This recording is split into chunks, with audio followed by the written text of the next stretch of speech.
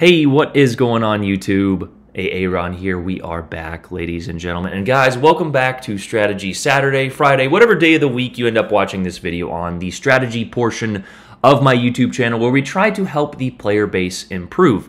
As the past few weeks, I have seen some of the most abysmal gameplay I have ever seen in this game without, it's probably a little bit of hyperbole there, but it's not just me who has noticed it. I feel like games are lasting 5 and 6 minutes with 4 or 5 ships dead in those 5 or 6 minutes. And instead of just complaining, I'm going to try and make the Legends community a little bit of a better place by explaining certain strategies to help you do better. And if you see someone who needs them, go ahead and link them this video. Now, that being said, you are allowed to complain. I feel like there's a certain few people, it's like, you can't complain about anything. You just have to accept it. And it's... I guess me personally, I will never understand how somebody could load into like a higher tier match, you know, take the time to get a higher tier boat and then play 90 seconds and think that that is fun. But alas, people have fun in many different ways. But in order to help the fellow, my fellow teammates here, we're going to go over a few things in this video. Now, I could do a million different strategies and explain a million different things in this video, and each one of you could probably follow those things to the T, and you could still potentially lose or have a bad game. Each game is so unique and so different, which is part of the fun of this game. But what we're going to do is go over each class here. I've got a little destroyer, as we can see, a little cruiser, and a little battleship here on the map. And we're going to talk about the different islands. Now, this is also going to apply for domination, primarily instead of capture the base. As you know, capture the base, the circle is back here. And the strategy changes a little bit for capture the base, but I hate capture the base for a few reasons, because you will get destroyer players who will take their ship, and instead of going to what would have been the nearest capture point, they'll sail all the way over here to get around and try and torpedo the battleships on the back of the map here. So for this example, we're going to go ahead and just use the domination. So we have the A, B, and C cap. We are on the map Trident here, and I will go ahead and insert a little gameplay footage of Trident. Most of you should know Trident. It's one of the kind of original maps to the game. It's a I like Trident. It's a good map. This area over here near C is a little bit exposed, and actually on this image, I believe our domination capture point goes to this island here, so just be wary that some of these maps and scaling is going to be a little bit weird. I also tried to include a little bit of a yellow circle here to indicate what would be your concealment ring. Now, again, this is definitely not drawn to scale, but just bear with me. This video is just more of a basic, information guide instead of a more detailed, in-depth tutorial.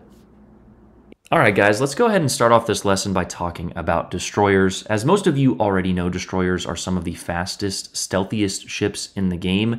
And due to that advantage, your primary goal while having torpedoes is actually not to torpedo battleships.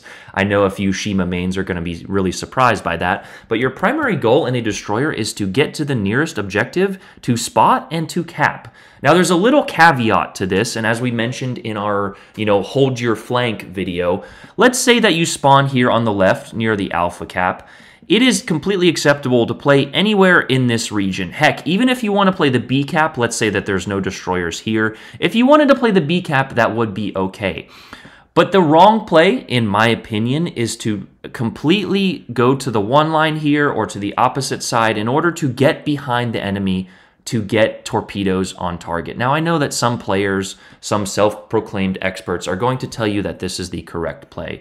But let's say, for example, that the enemy destroyer goes right to alpha and then decides to hunt you down or what have you. You are putting your team on in an immediate disadvantage by not going straight here to this region to try to provide spots for them. And we're going to, each of these classes kind of plays off of each other. For example, the cruiser would go to this island here or this island and rely on the spots from the destroyer in order to DPM. Now, a good radar cruiser or cruiser player will go right here and will support their destroyer player right there. Something you need to pay attention to when you are playing destroyer is your team support. This is something I sort of fell victim to when I was learning to play destroyers better, is I would go out here and try and, aggressively attack the enemy destroyer, depending on what boat I'm in, of course.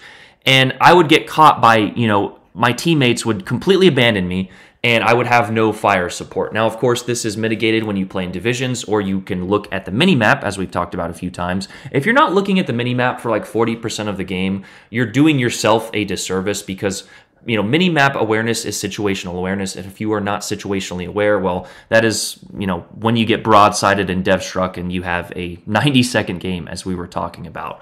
But just to reiterate, your role in a destroyer is to spot, it is to cap, and then finally, it is to torpedo. As soon as you get this capture point, and an emphasis in domination games, I like to control at the very least 2 domination points. If the enemy gets C, that's okay. But if you guys have A and B, the enemy is then forced, if they want to win, to come into you. And in that situation, you can take your destroyer somewhere out here, and you can just torpedo here. Let's do a little supreme video editing here. Let's say your destroyer is placed right here. Now, these battleships and cruisers and even destroyers have to come into this position here. So when they are sailing in, now you can set up a crossfire of torpedoes. Let's say that you have a cruiser or something right here. So this ship is now bow tanking this ship over here. You put your destroyer near this island or out here. Now you have free access to their broadside for torpedoes. So it's laughable to me when people just avoid the capture points in their Shima and they try to go behind, the enemy flank, when if they were to get the capture point from the get-go, they would have much more success. Now, a counterpoint to that is, let's say that you are, a torpedo-focused destroyer, and you try to get the capture point and you are pressed by, a hydro gunboat or something like that, because there are different classes of destroyers, as we know. It is completely acceptable if you see that this cap is contested or you see that a destroyer is pushing you to leave. Let the cap go. Do not sacrifice your ship in the first 2 minutes trying to get a capture point which can easily be attained later. Now, people may think that's contradictory information. However, as soon as you give up the capture point, try and get a flank here or even do a loop back here and go back to the capture point. Usually, you can bait your enemy into making a mistake. And I actually have a video that we mentioned the other day of a competitive game that I will put up, and just talk about these different points and kind of, put them into action for you guys. But baiting your enemy into making mistakes is a lot better than you making the mistake yourself. And of course, we're all going to make mistakes.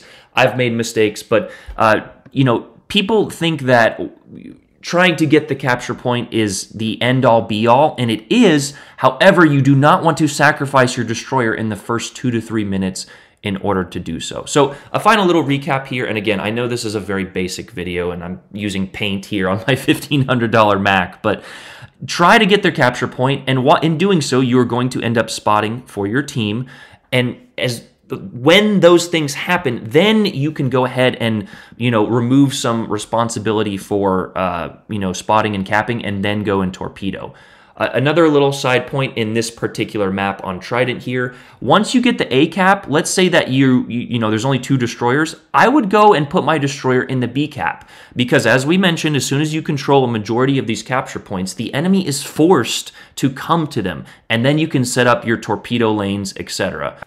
All right, so next we're going to go ahead and talk about cruisers. Now, cruisers, there are so many different varieties of cruisers. We have agile cruisers, radar cruisers, etc. I'm just going to go over a few basic strategies. I could probably do a whole video on the different play styles of cruisers. However, there is a few just key, points that I want to make. Cruisers are your main DPM type ships. They usually have a faster rate of fire, medium caliber guns, and of course, the HE spam meta in this game is something that Battleship players just immediately go to the forums and complain about instead of being better Battleship players. But regardless, we're going to talk about 2 separate types of cruisers here. Imagine like a Baltimore or a Russian type cruiser with a strong radar, and that's the first type of cruiser we're going to talk about.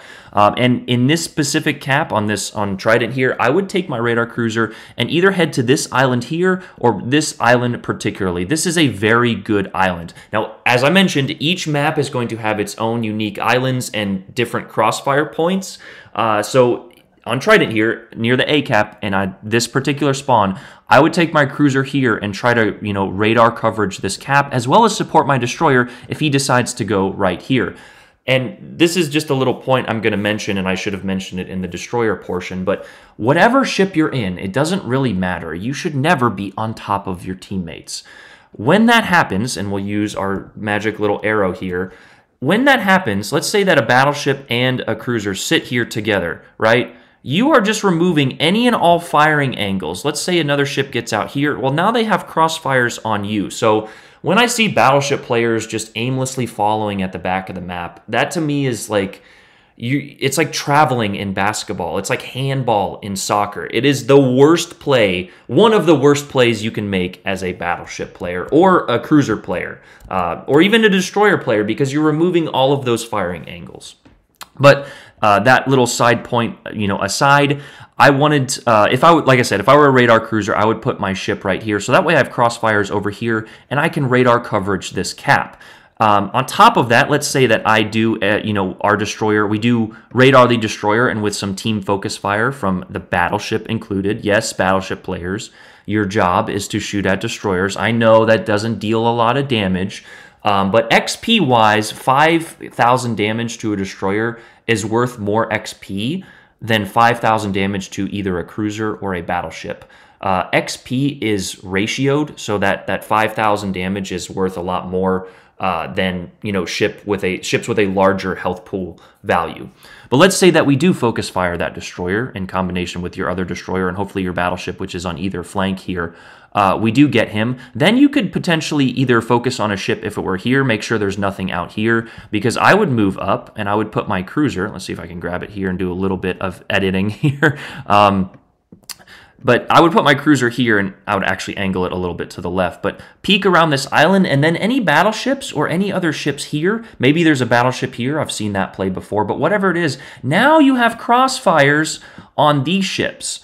So that is, just talking about angles, like we mentioned earlier, 70 to 80% of this game is trying to get an angle on your opponent. Not only do you have an angle, you now have this capture point, and these ships have to push into open water to you. So let's say they try to get A, and you have a ship over here. Now that ship has a crossfire on them. So getting the capture point and supporting your destroyers in a cruiser is essential. Now, it is definitely not a primary role in a cruiser to spot to spot and to cap. However, it is one of those sub roles. Cruisers are some of the most versatile ships in the game. So if you have the the opportunity to cap, I would do so. Now let's go ahead and move on to this second type of cruisers, the agile, fast kiting cruisers. And those are better played in open water. These are going to be your French, your Italian, even some of your Japanese. And you could even put an American cruiser or a slower cruiser out here. However, you would definitely want to utilize something like smoke or concealment in order to not get broadsided from the middle of the map. But if I was in a French or an Italian cruiser, I would probably play this position right here. So that way I could get broadsides on the middle of the map over here. And let's go ahead and let's just say, let's just move our little cruiser, of course. Work with me here, paint. Work with me. Work with me. Nope. Not going to happen? Yeah, there we go. Let's just move our little cruiser over here. In this position, you definitely want to be angled away. I can't rotate the icon here, but you would basically want to be turning your butt towards the enemy while still trying to get a majority of your guns on target. And that allows you to get out of harm's way if necessary. Some people get caught bow in, and it's very funny just to see battleship players, especially this one guy. I don't know why this comment stuck with me, but I was turning out in a battleship, and he's like, well, yeah, you don't know how to angle. And I think people's understanding of angling is just to sit bow in their battleship, like moving up 1 kilometer here. Yes, you are angled, but you are not angled in the most effective manner. When you kind of, and I'll put up a little diagram in game of kind of this reverse kiting angle here, that allows you to escape a lot quicker, as well as get all of your guns on target. So when we talk about that reverse kiting angle and these kind of, that style of play, this is what we're talking about. But these ships utilize their speed to get flanks. Now, again, going all the way out here or all the way out here is definitely not a play I would recommend. You want to be in range of a majority of the ships in this side. Now, different builds, of course, are going to have different rages, respectively. But putting your cruiser out here to get these crossfires is going to be a much better play. On top of that, you have access to nearly all of the cap here, so you would be able to, smash or help your friendly destroyer if he decided to stay on your flank. And here's just a good example of why you need to stay on your flank as a destroyer. Let's say your cruiser goes here, but you go all the way over here as a destroyer. Well, now you've just left him and this battleship, if that's how the spawns work out. We know that that's, you know, not how every game goes, but you've just left these two players out to dry. And that is why I recommend playing each class, so that way you know when you're leaving a teammate out to dry. Now, as we mentioned, if there's like 3 battleships over here and you're getting severely focused, you know, stop shooting your guns, go dark, reposition around one of these islands here, or even go back to here. So many players just keep shooting their guns, and that's, again, like I said, this portion of cruisers is already too long, I can tell, but there are so many lessons that we can learn in cruisers, and cruisers by far are the least and the worst played class in Legends. I think also a lot of cruiser players think that they're particularly good when they are saved by overpens a lot. I have a video of just the worst RNG where we were shooting broadside cruisers all day. And yeah, but anyway, those are the 2 types of cruisers and how I would play each one.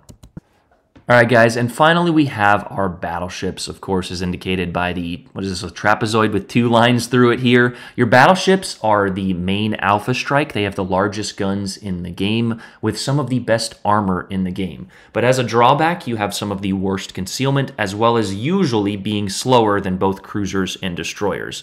And as a result of this, a lot of battleship players tend to sit back and don't put themselves in positions to help their team right away. And on the contrary, certain battleship players YOLO rush into the cap here and decide that they want to take the A cap in the opening minutes. You see this a lot with German battleship players or with Italians with secondary builds. And while secondary builds can certainly be viable, rushing in and losing 75% of your health just to get this capture point and get some secondaries on target in the first 3 minutes of the game is a losing play. I'm sure you had fun in that, 90 seconds that your secondaries were going off like a fireworks show, but you're basically putting your team in an 8-on-9 right off the bat. And if you are losing if you're losing more than half of your health in a battleship in the first 5 minutes, you're probably not positioning correctly. But how I would position in a battleship is I would go off of what my cruiser or other ships do. And again, we talked about this in each of our portions. Whatever your teammates do, you should do the opposite. So let's say that we have a kiting cruiser that goes out here. I would put my battleship in one of these 2 lanes to get crossfires on here, as well as look for crossfires over here. Battleships, as we know, have some of the longest ranges in the game. However, for Legends, cruisers kind of reign supreme with, tying them in certain ranges. And I agree with the sentiment that cruisers should not have as long a range as battleships. I think battleship ranges should be a little bit longer, but alas, it's a mute point at this point. And let's say that we do have a radar cruiser that goes here. I would put my battleship out here. Now, I wouldn't go all the way out here, and I would maybe utilize this island and then go in and bow tank or put myself in a reverse kiting angle. However, it really depends on what battleship you're in. If you're in a French battleship with a speed boost and a reload booster, I would get myself out here and play it like a big cruiser. If I'm in a very slow, sluggish American battleship or Russian battleship, I would put it right here, or slowly move out this way. And a main point that I just want to get across to a lot of these battleship players is the same with destroyer players and the same with cruiser players. There is, each end of the spectrum, right? There is the battleship player that reverses from the start. If you reverse from the start, with the exception of maybe like Shards B spawn, or there's a few maps in this game that could definitely use a rework of the spawns. But if you reverse from the start in a battleship player, that's just like, that tells me like, this is going to be a long match. What you should do is you should angle in one direction or the other. So let's say your cruiser goes this way, I would go this way. And you should put yourself in a position to where you can quickly either turn in or avoid sailing broadside. You will see these battleship players sail broadside across this portion of the map because they got a Kraken over here once. And yes, while this side of the map may be more favorable for you, if you spawn at A, please play A. I don't know how many times I need to say it. When you leave your spawn, you just immediately leave your teammates out to dry. And like we said, a good portion of this is a team-based objective game. And I hate when people, let's use the example of a German battleship main who just rolls in here, uses secondaries, does 30,000 damage and dies in the first 2 minutes. Well, he had fun. Well, that's fine, but the other 8 players who are now at a huge disadvantage, don't have, are not having fun or potentially didn't have fun. So I know that, it's a video game and we're never going to get every single player to agree on one thing. But you need to also be aware of your fellow man and try and support them. Now, on the contrary, if you spawn with German battleship main and you see that he's over here, go and support him, right? Send your destroyer ahead, try and get the enemy destroyer, because if you can get that enemy destroyer, the cruiser, helps DPM another battleship, and, this battleship torpedoes or secondaries the cruiser, now you do have a massive advantage. So there's definitely two, as there are kind of two types of, gunboat destroyer, torpedo destroyer, DPM, radar cruiser, agile cruiser. There's two types of battleships, as we mentioned, the sniping battleship and the German or the brawling battleship. So if you see that you've got a brawler, get in close, right? Now, again, there's two extremes. Don't YOLO rush in, but also don't play your German. I have a video of a guy in the GK or something, just like he's playing out here, spamming the comm wheel the whole time, and that is one of the most annoying things in the game. But yeah, hopefully you guys took away a lot from that. This video is probably not going to end up as well as I want it to be, or received as well as I want it to be. But if you've made it this far in the video, please leave a like, subscribe if you're not already, leave a comment. I'm just trying to simply provide a better overall matchmaking experience for a majority of us and Legends. Some people are going to call me an elite, arrogant narcissist, and that's fine. I just truly will never understand how some people could go into a game they enjoy, or even any game, get to the highest level, and then spend 90 seconds in a 15-minute game and just leave their teammates out to dry. Now, mistakes happen, of course, but the amount of times this week that I have seen 4 ships dead, and it's just, yeah. But as we mentioned earlier, that's the end of my little rant here. I really hope you guys enjoyed that. I hope you learned something from that. I think I'm going to do a specialized video on each class and going over their roles. But as we mentioned, destroyers are there to spot and cap. Cruisers are there to DPM and support. You're just a true support ship in a cruiser. Whatever you can do, do it. And battleships are there to attract damage and also dish out damage. A lot of battleship players forget that. One of your main, objectives in a battleship is to attract damage. Now, it is partly the fault of the development team for not including attracted damage in the final economy or the final results screen. So players never see that unless they look at their individualized stats, but that is definitely one of your main roles in a battleship. But as I mentioned, guys, if you've watched this far, I really appreciate you guys. These videos this video's going on 4 hours now for me to edit. So likes, comments, if you're, even if you want to say Aaron sucks in the comments, then that helps the YouTube algorithm so it can get out there to more players. Also, you should share this video with a few other players. If somebody needs some help, or they're learning, or they're butt cheeks at the game, I don't know, share the video with them or tell them to come to this video. But I appreciate the support. I love you guys. Aaron out. Peace.